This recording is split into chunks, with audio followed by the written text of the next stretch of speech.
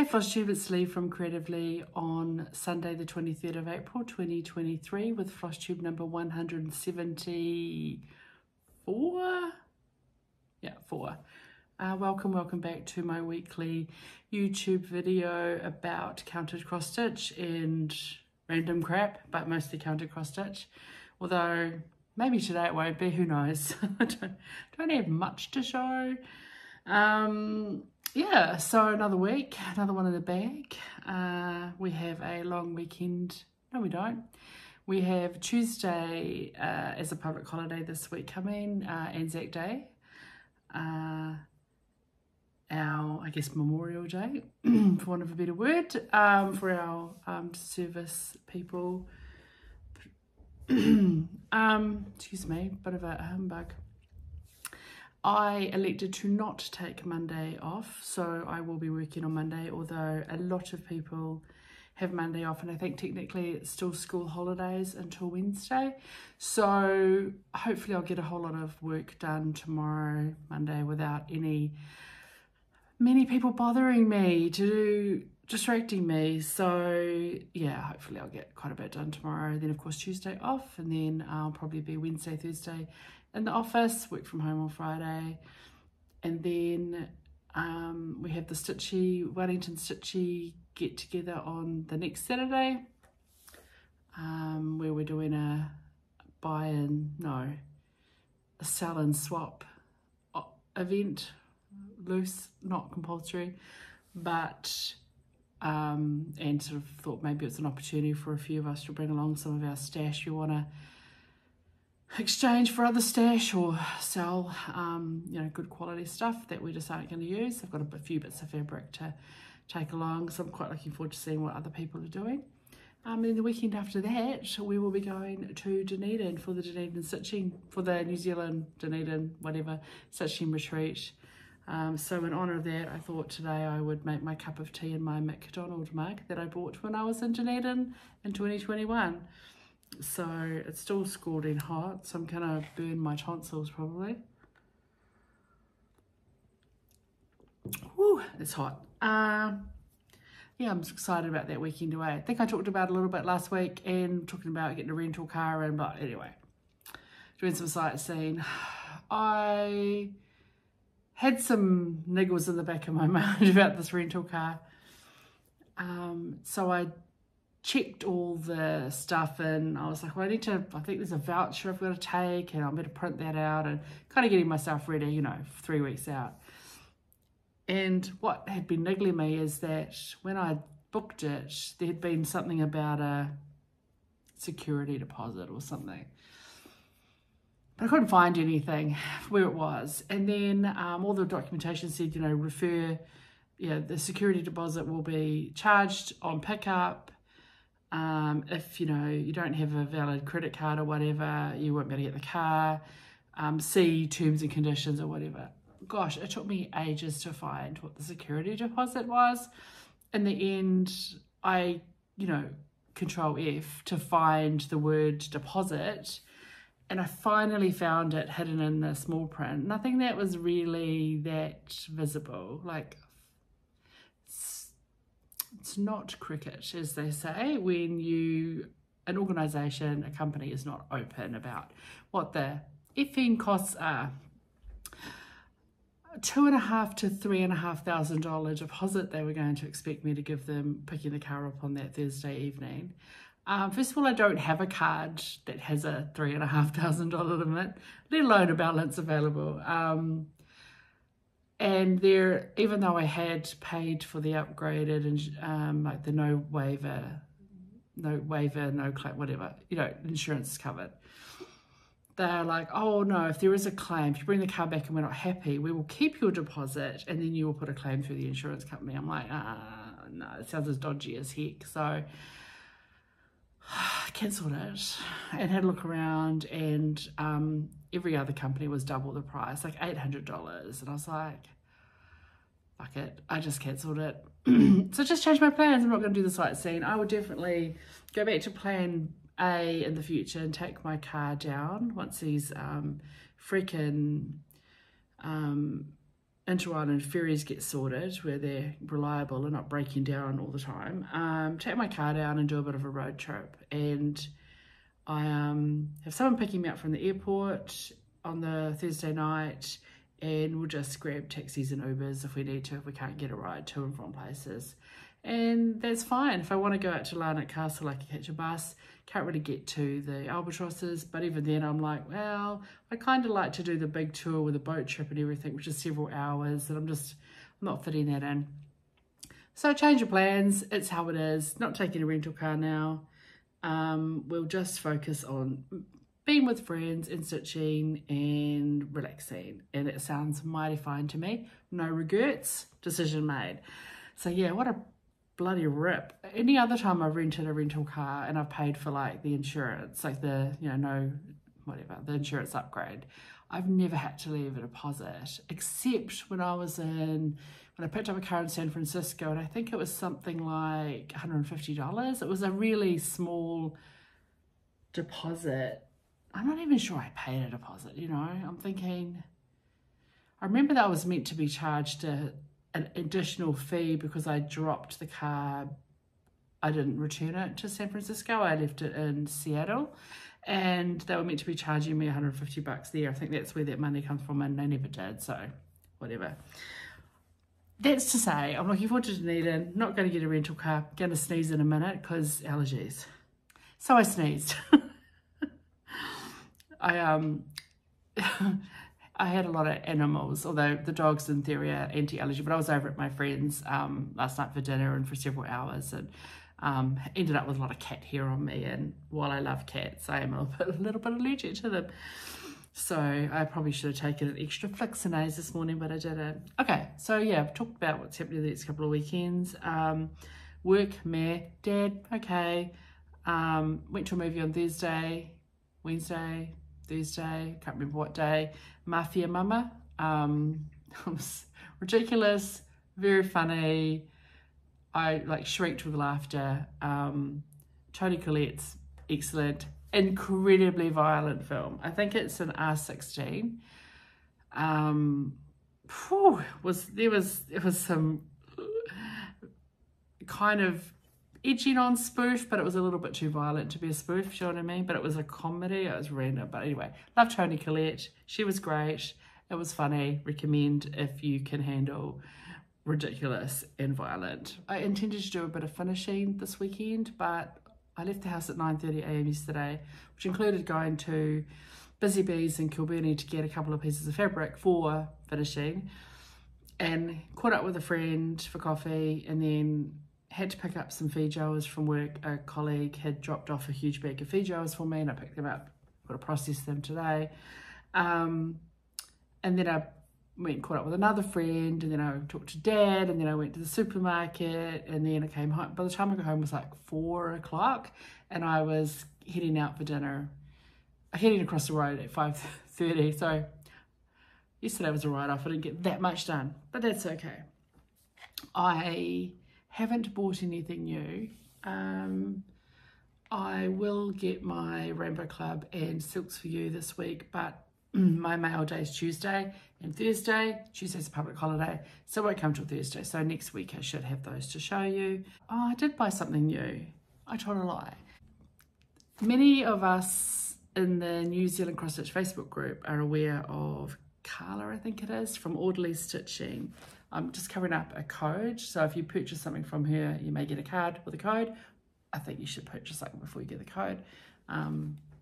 So there is her details for her site, orderlystitching.co.nz, and she sells stitchy related things, little notions pouches, acrylic, floss tags and floss drops and bobbins, the stickers, all the DMC colours, really lovely stickers. I bought these stickers ages and ages ago before she had the website. A lot of her things are like New Zealand themed. She's also started doing little monthly kits, they're mystery kits, I think, where she's doing a little bit of designing, again, around New Zealand birds and things. Her little blue penguins are cute. She just worked on a poppy one for Anzac Day with a Kiwi. So go check her out. And she had a sale. I think she's just getting rid of some stocking and some new stockings. So she had a sale and I bought a couple of things. One of these is going to be a gift.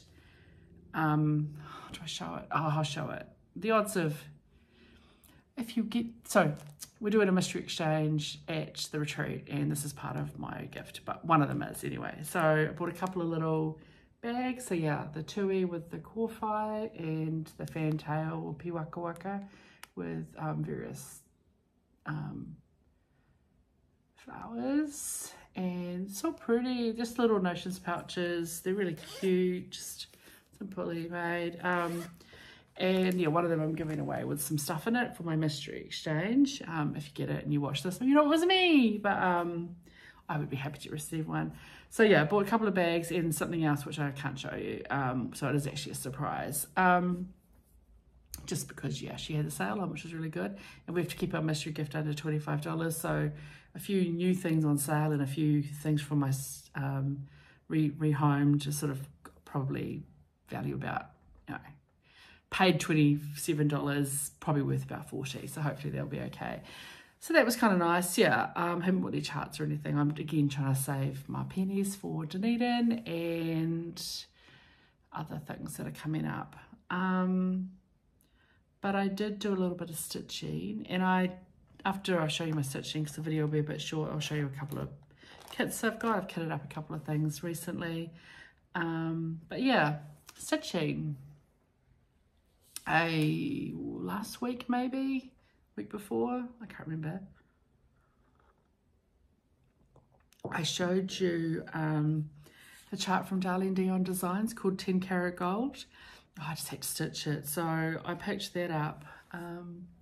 10 Karat Gold by Darlene D'Eon Designs, 32 count dirty linen from Zweigart, and using the Call for DMC. Started it on the 16th of April and I finished it on the 17th of April. Actually, I did finish it on the 16th of April, but realised I had started the words in the wrong place, so I frogged them and restitched them on the 17th, because I'm a munter. And here it is. So Darlene did her model on a hand-dyed sort of minty green that she did, but I picked this lovely duty linen. And yeah, when I'd started stitching 10 carats, I'd counted down from the first carat. So I had 10 karat gold starting here and finishing about here. And I was like, oh, can I add something in there? I was like, oh. The amount of time thinking about what I could stick there, I just frogged it and restitched it. So yeah, it's so, I mean, of course it's my colors. I love it. And I'm planning on finishing this. I'd hoped to get it finished, fully finished, but I only got the fabric yesterday, and then I wasn't sure. So then I bought another piece of fabric, and now I'm not sure. I've got 2 pieces of fabric, not sure what I'm going to do. Might use both. I don't know. So I'm just going to make that into a little cushion because it's so cute. And thank you, Darlene, for a lovely design. It just made me smile. When I was at the quilting store yesterday and sort of holding it up, the ladies there thought it was really cute. So I said, oh, did you make that yourself? I mean, well, no, but someone fantastic in Canada did. So yeah, that's one little start and finish. I'm quite enjoying pulling out all these little smalls every now and then to give me little finishes while I chug away at my big whips. Speaking of biggish whips, medium-sized whips, I pulled out, I was looking for something, I don't know.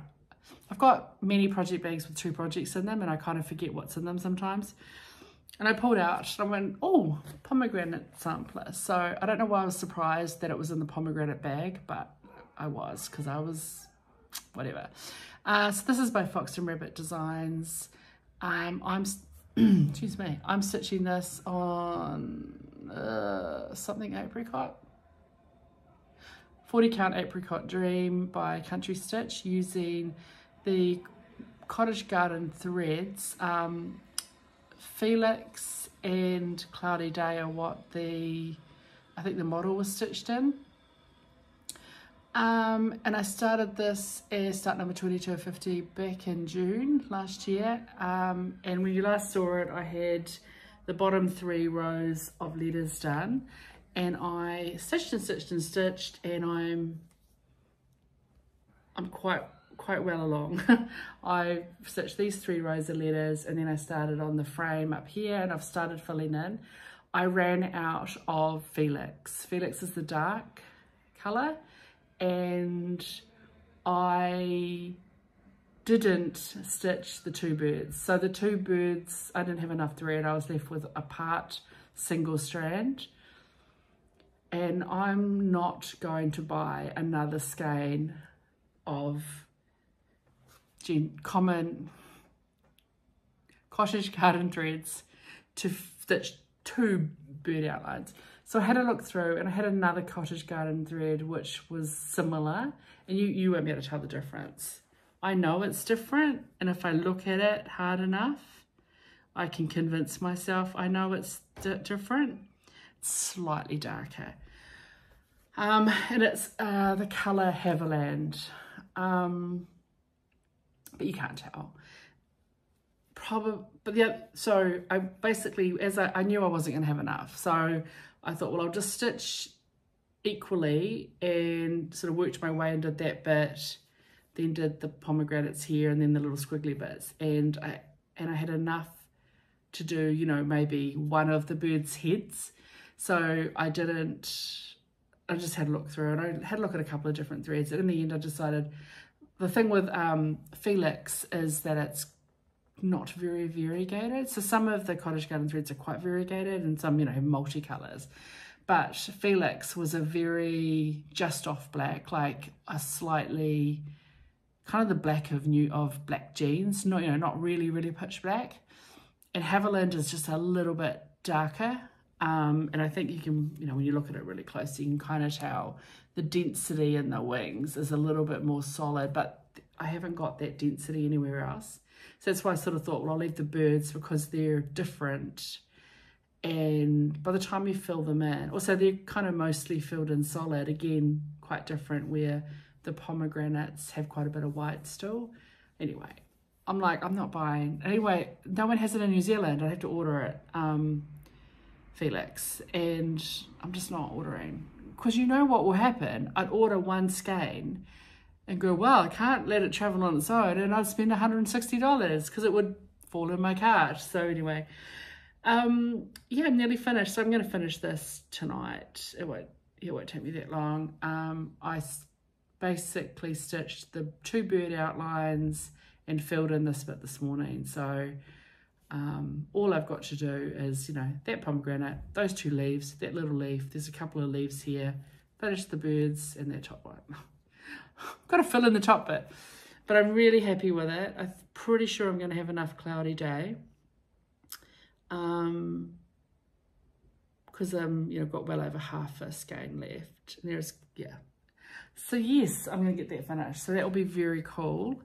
And that's my stitching for the week. So I mean, there's quite a lot of stitching in there, and I'm really pleased to be getting close to a finish. But yeah, I'll get that finished for next week, which means then I'm going to allow myself another new start. So I don't want to have my pomegranate bag empty. So I will be starting, once I finish that pomegranate, I'll be planning a start of this one because it has pomegranates on it, and it is Friends of the Heart. I've had this kitted up for ages. I can tell by the sticker that I purchased this from Art and Frame in Christchurch.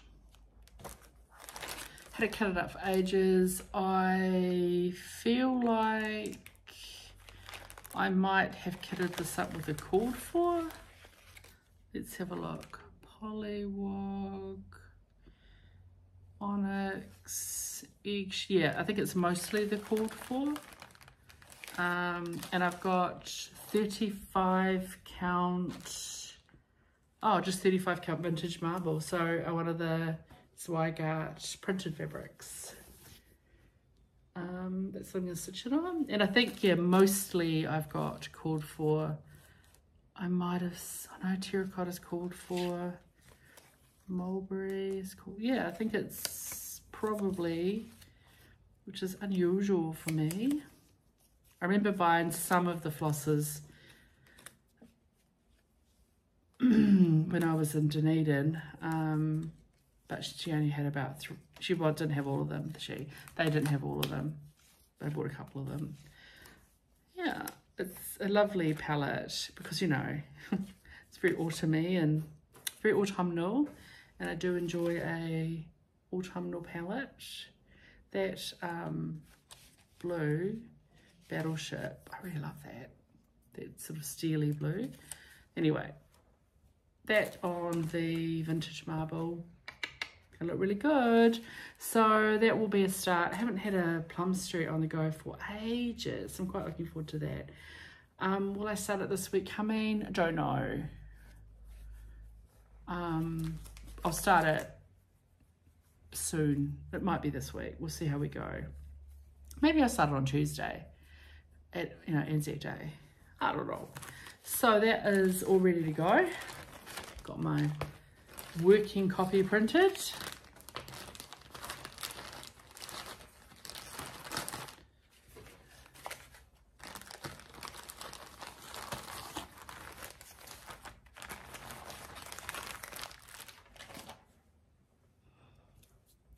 Then also talking about retreat in a couple of weeks.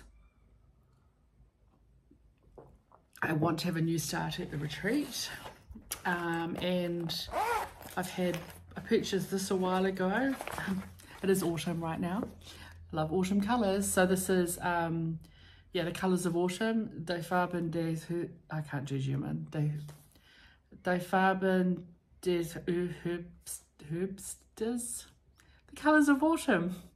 By, so this is a historic Stickmuster.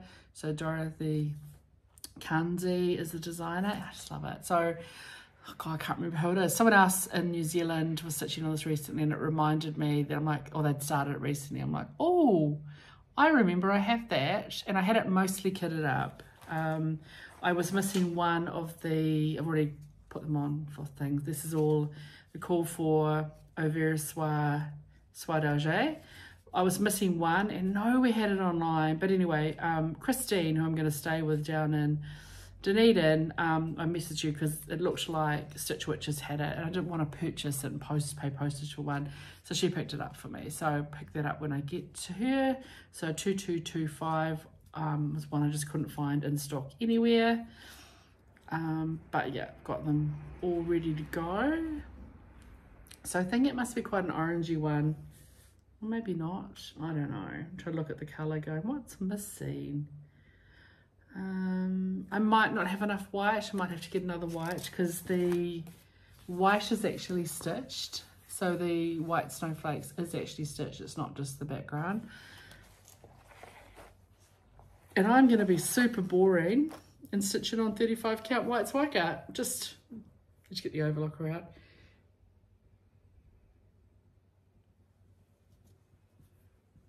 So am I going to regret doing a 35 count project with, I don't know what the lighting is going to be like in the wild, stitching in the wild, possibly, but it doesn't mean I need to stitch a huge amount, and I could very well just, you know, work on one corner. So I think I'll probably attack it like that, do all the light green. Actually, I don't know, I'm quite keen on once you stitch that tree, get all that colour. I don't know how I'm going to stitch it. I'm going to give it a go stitching this using my iPhone because I've got it on the Silk app. But you know, I could print it. I might print it as a backup because you can print off there now as well. So we'll see. But that's going to be my start at retreat. And then I'll take a couple of other projects as well because I don't want to just stitch on that, especially if I find it difficult to stitch on 35 count without a decent lighting. I might take a light with me. I don't know. I don't know what I'm going to do. But yeah, so there's a couple of new starts coming up. One probably this week will be Friends of the Heart once I finish Pomegranate Sampler, and then one to start a retreat. And I've got one more thing to show you. Okay, so one more thing to show you. Ages ago, the lovely Susie, she's a New Zealand stitcher, and we're stitching Crowns of the Kingdom together as a sale. She gifted me this. I just showed you the cover sheet because it's a million loose pages.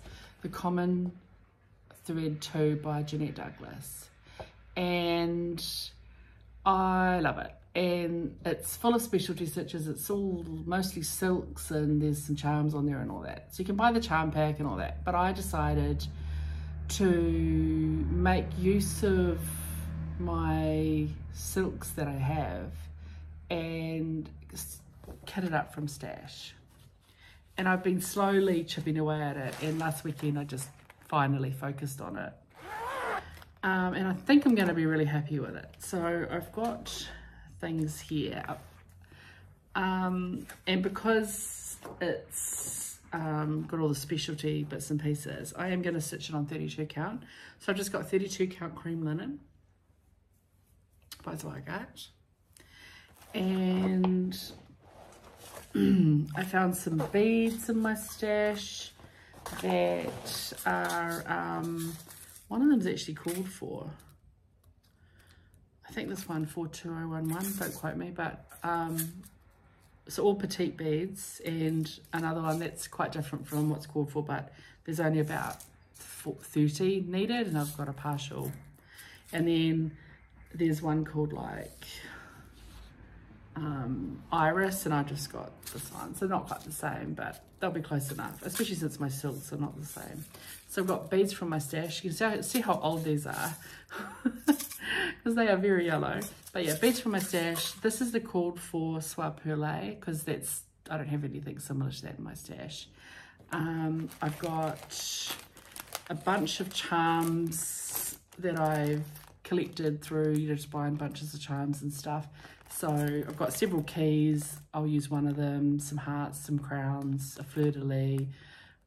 So I've got more than enough charms. It calls for 5 charms, so I've got about 8 there. And I'll wait till the end to see what I like. Keeping everything in my 2020 retreat bag that we got from our Wellington retreat. And then I just have a whole lot of silks, some of which are similar to what they're called for, and some that are going to be different, but doesn't really matter. And I'm not going to tell you what they all are. A lot of them are Silks for You. And I've written on the back, like, you know, I'm going to use this instead of Belsoir Maple Leaf. This is going to be instead of Ecru. Don't know, probably Belsoir. This, you know, Meadow Light Green, Sea Green, Belsoir Chester Blue. So yeah, none of these are called for. Some are tan, etc. I'm not going to read them all out, but yeah, I've got a whole lot of beautiful silks, and some of them are not used a lot. So these are all silks for you, silks for you. The colours are stunning. It's going to be so much fun. But 4 greens, 3 purples, a few golds and oranges, some greys, some fawns. And then there's a couple of variegated ones. And I've got, like for the lettering down the bottom, for example, there's a quite highly variegated one. So I picked one of my very variegated silks for you. And then I've got a couple of thread gatherer silken colours, just because they're like they've got the subtle colours and stuff. So yeah, a whole bunch of silk. That's going to be fun. I'm probably going to need to do this in a frame, in a Q-snap or a frame hoop, because parts of it, like, you know, there's some satin stitch and some I don't know if there's actually any pulled thread work, but there's definitely some fancy white work up here and in here, and this sort of Bargello, all sorts of things. So yeah, it's just showing you up close. It's so pretty. So finally got that kitted up. Don't know when I'm going to start it. I need to take this, I need to get all this copied because there's a lot and I need to scribble on it. But I'm really excited to finally have it kitted up with what I think will be a really good I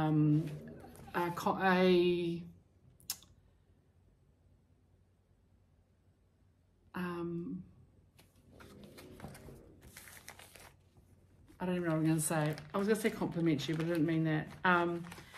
It will be an homage to the model, but you know, like that would cost a lot of money to get it up.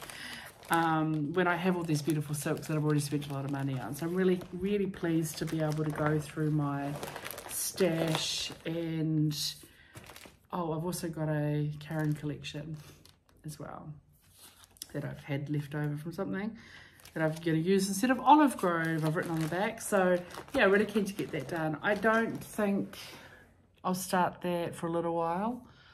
I've got a few, like I really want to get the Giovanni's alphabet started, and because they're both, that's not all silk, but they're like quite, they're going to need a hoop, they're going to need yeah, good tension and all the specialty stitches. I don't want to have like 3 projects on the go that have specialty stitches, so I think that Giovanni's alphabet will come first, but this feels like a start for next year, which means I'm going to start Giovanni's alphabet this year, and it's only April. I've still got plenty of time, right?